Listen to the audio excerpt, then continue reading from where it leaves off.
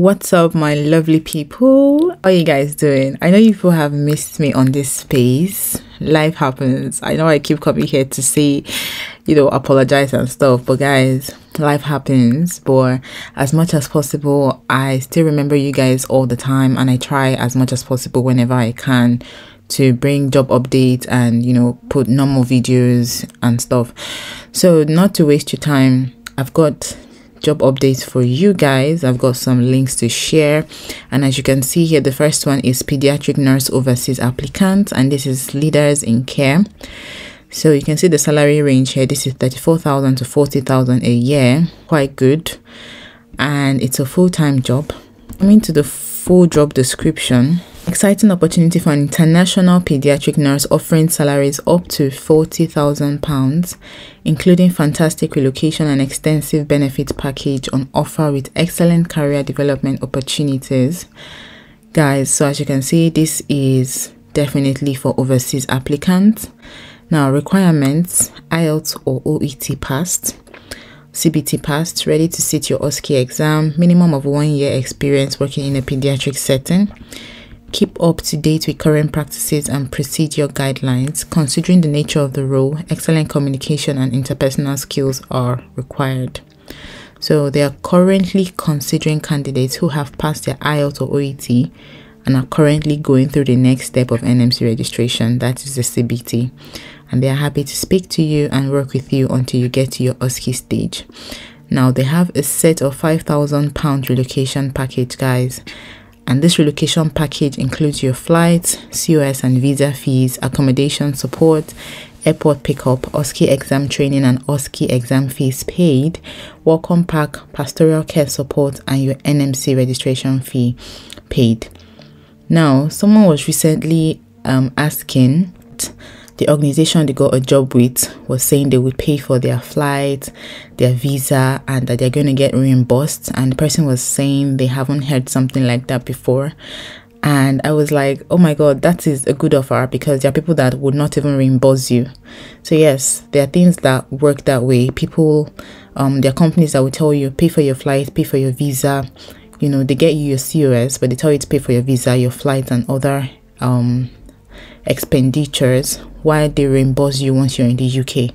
So yes, if you get an offer like that, as long as they are legit, they're a legit company, please take the offer. It's a good one. So if this job applies to you, you go ahead and apply, or you contact Lillian at Leaders in Care on this number for further information. Now, this job was posted 18 days ago, so I would advise that as you're seeing this job link, you quickly apply, because they can close down this job anytime from now.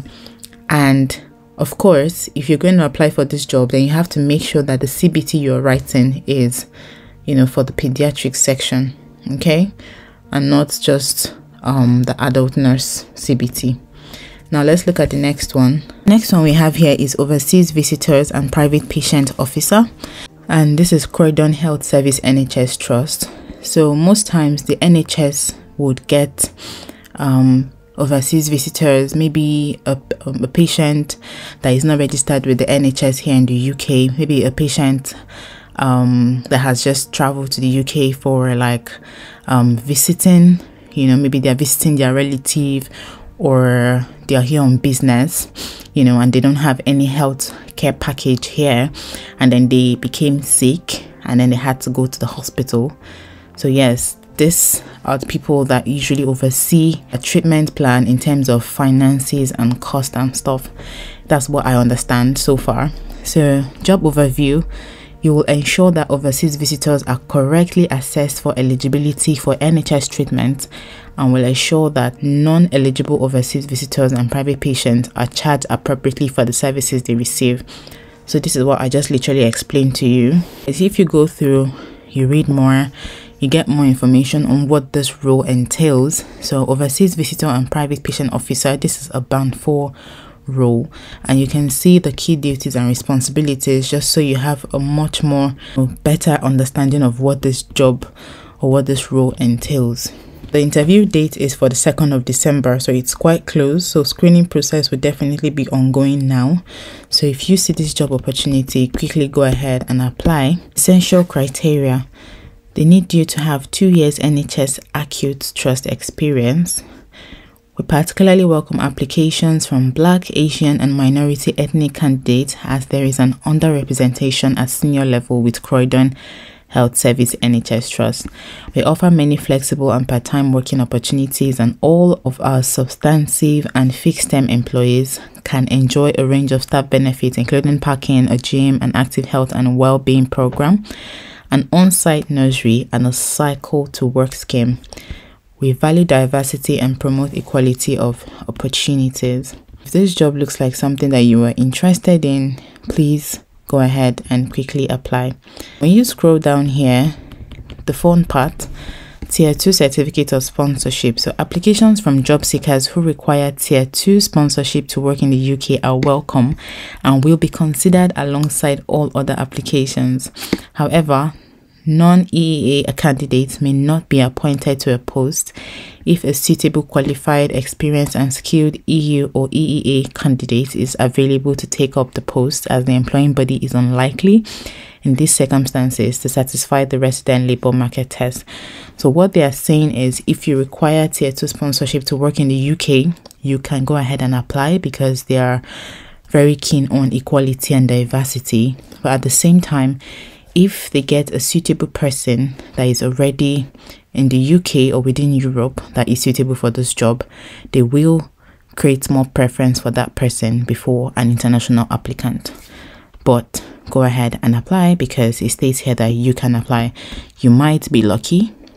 Okay, next one we're looking at is the CIS Visitor Officer, Hammersmith Hospital. I wouldn't be going through so much on this one. So you need to sign up with your email or sign in with Google to continue viewing this job, but I'll put the link up so you just have a look at it. Now the next one, Overseas Compliance Officer. If you want to know what this job is about, all you have to do is scroll down and read the job description and know what they expect you to have for the job, or you can open Google and find out what exactly these people do, what their job role is. But you might likely have to be in the UK for this job opportunity. And if you look here, they say some of our roles require male or female employees only. Where this is indicated, it is a genuine occupational requirement in accordance with the Equality Act 2010. What I like about the UK is that they do not discriminate in terms of this is the role for a male or this is the role for a female, but there are some times when the job really calls for, it's a gender specific job, and they would let you know that this is what they're looking for, so that you don't feel like you're being cheated out or something. Now the last one is Overseas Zone Office, and it's a social care position, and this is also at Croydon, Greater London, and the annual salary is £30,000. Client is offering overseas residents the opportunity to live and work in the United Kingdom through the Home Office sponsorship scheme. This is a new role responsible for the recruitment of all overseas residents, liaising with the Home Office and ensuring the Home Office sponsorship management system is kept up to date. So this is basically someone that's going to act as a liaison officer between those overseas residents trying to relocate and work in the UK and the Home Office. So I think it's a very interesting role. It seems like a role of so much esteem and stuff, being that people see you as you have the key to their success or their relocation. So yeah, these are the roles as you can see here. So go ahead and read the key responsibilities and the essential skills they expect you to have. You can see them: excellent communication skill, excellent organizational skills, advanced typing and computing skills in all Microsoft Office packages, and the rest. So what do they desire you to have? A level 2 certificate in recruitment, resourcing or equivalent, knowledge of the Home Office sponsorship management system, and you have to be bilingual. I'm not sure exactly what languages they expect you to know how to speak, but you have to be bilingual. And that's all I have for you guys today. As usual, do not give up, do not stop pushing, do not stop applying.